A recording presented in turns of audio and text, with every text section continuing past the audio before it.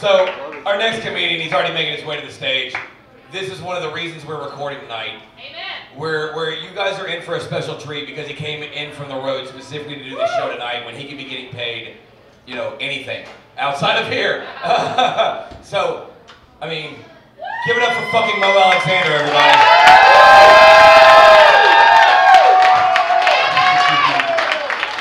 Thank you.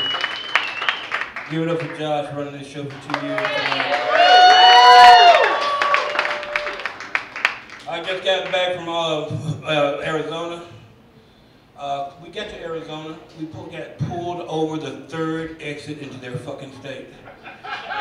Me and my friend Chandra, I can't drive right now, still some medical reasons. Third exit into the state. I'm in the passenger side. I'm like driving through Arizona. 1, 2, woo!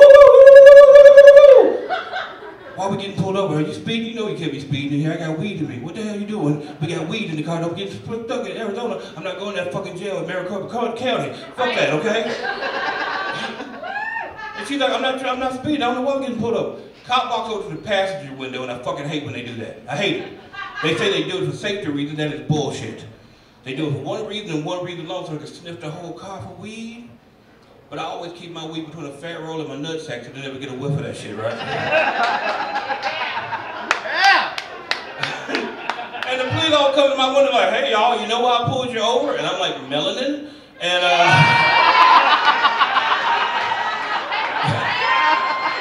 and that confused the shit out of him, like, you got melanin in your car? They're not even in season right now. I'm like, shit. Well, I pulled you over because I saw you swerve. I had to make sure you weren't drinking and driving. Sir, I got to be in Scottsdale in 2 hours. I'm waiting to get fucked up over there. And then 2 other cop cars pulled up behind him. So we got 3 cop cars trying to take me down, which normally scares people. I'm an asshole. I'm like, Ferguson. And the cops in my face like, so where you going to Scottsdale for? I have a show tonight. Are you a musician? No, I'm a comedian. Are you funny? Fuck. Yeah, I'm funny. All right, well, cool. You got anything I watch on YouTube? You got a YouTube channel? Yeah, whole channel fucking YouTube, Mo Alexander. All right, so if you're not driving, she's driving, let me see her license, let me see your registration. It goes back to the car. They're going back to the car for 20 fucking minutes. That is scary police time, white people. Seriously, dude, at minute 15, I'm trying to remember the last time I was in Arizona and how old that girl was. Do you understand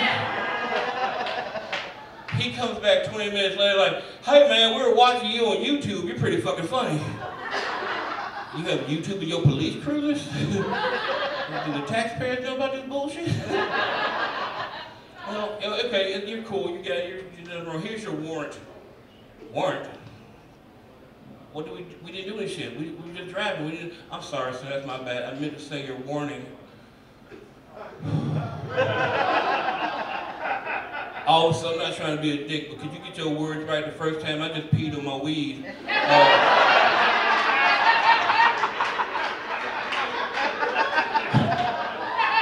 No, he laughed about that shit and we took off, right? And I got to my gig and I was looking at this bullshit ticket. Now, I've already told you I'm not driving, but for some reason he's written this fucking ticket out in my name. It's got my name, my address, my birth date, my height, my supposed weight, and... Shut up. And under where it says race and ethnicity, he has written in B/N. Did he just abbreviate big nigga on this ticket? Did he?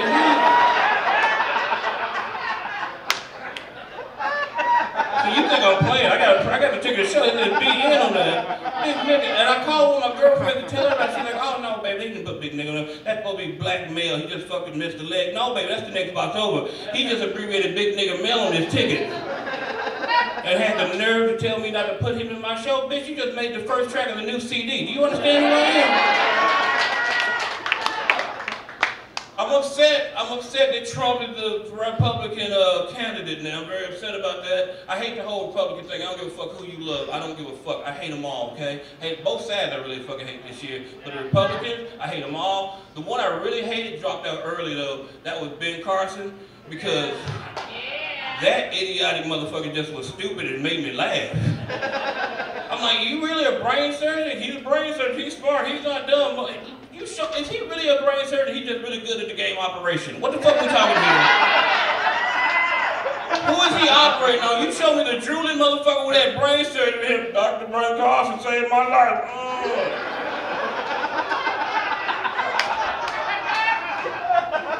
I don't even, look, I hate Big Carson because he tries to be hardcore. He's a liar. He always tries to lie about shit. One time, I was at the Popeye chicken establishment, and someone rolled in there and pulled a gun on me and put it in my ribs. And I said, sir, you have robbed this place incorrectly.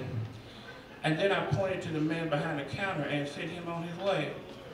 Nigga, you know you lying. Popeyes does not serve ribs.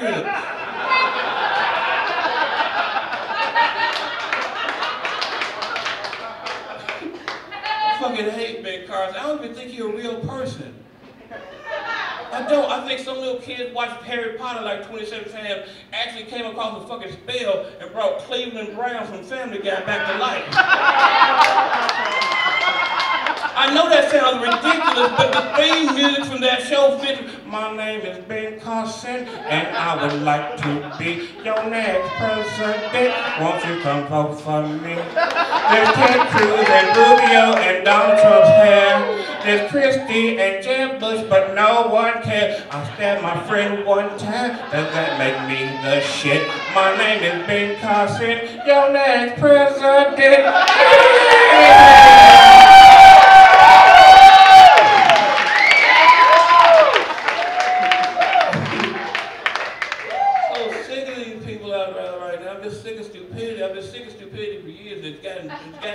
I've tried to get better about my hatred because I don't know, I got to thank a lot of the Memphis comedy scene for helping me out last year because I was dead and I came back. And a lot of people don't believe that. I really died. I died twice last year. The first time I died was April 5th and I was dead for 2 minutes and they brought me back.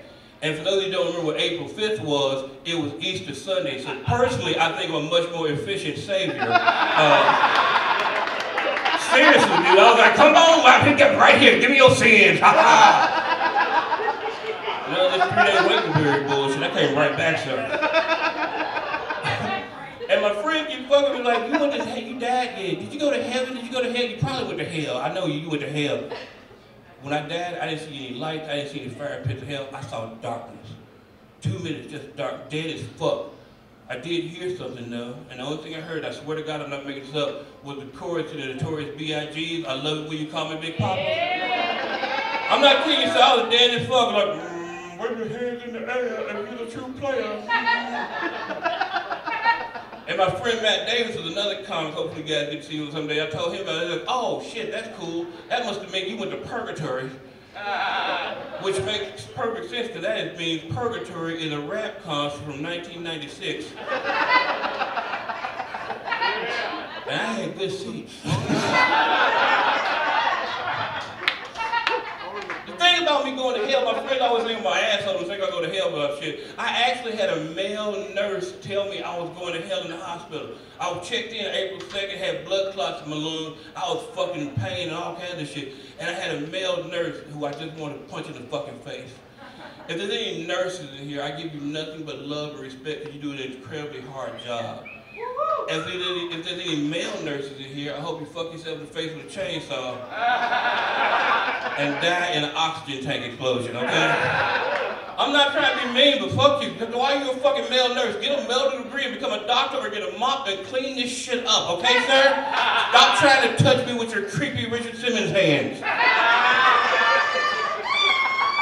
He was such a dick to me. He was just like, he was all like, hey, you want to hear a joke? Bitch, I can't breathe. Why should I try to laugh? Leave me the fuck alone. But I couldn't tell him that because he's my male nurse, sir. He could accidentally kill me on purpose, right?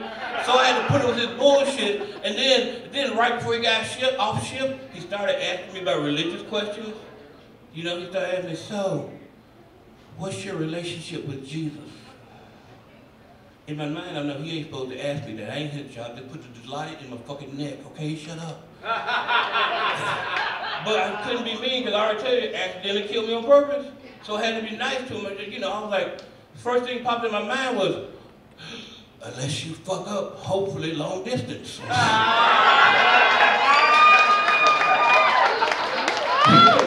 He did not like that at all. They're like, you going to hell, you going to hell.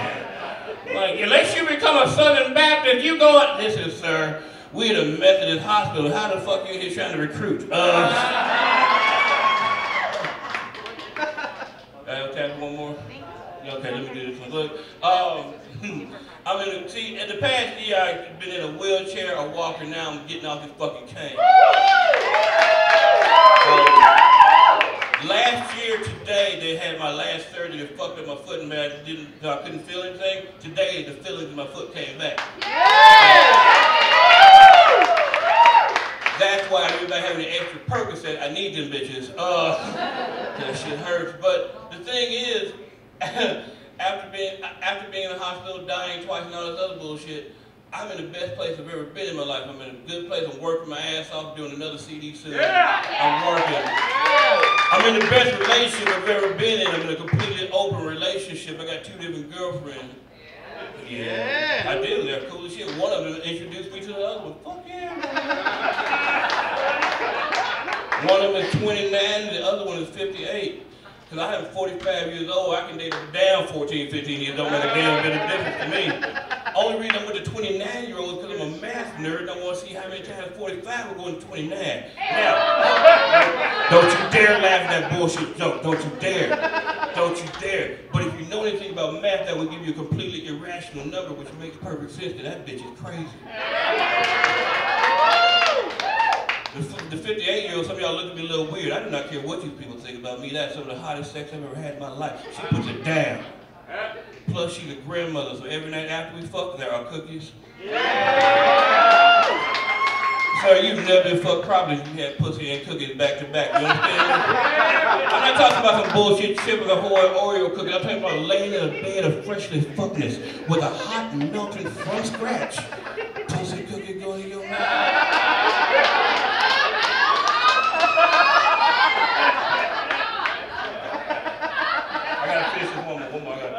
I got in trouble though because I am in an open relationship and I can date other people, so I play around on Tinder sometimes, hooked up with this real kinky chick. I mean kinky as fuck, like yeah, I am. Kinky, sir. And one day I came over to her house and she just opened the door, kissed me, grabbed me, pulled me into the house. I'm like, this bitch is strong. She spun me around and threw me on the couch. She's a big girl, she's like 5'10", 180, she's a good solid little linebacker. And she then proceeded to go down on me and give me the best blowjob I've ever had in my life. I'm like, this is a great Thursday. I love Thursdays. And with her other hand, she kicked back the remote, turned on a Christmas game. I'm like, this bitch is marrying material here. And then she got way too kinky for me because she heard to stick 3 fingers in my asshole right then. And I'm kinky as fuck, but I had to stop that shit right there because when it comes to fingers in my asshole, I'm just like the Highlander. There can be only one. Give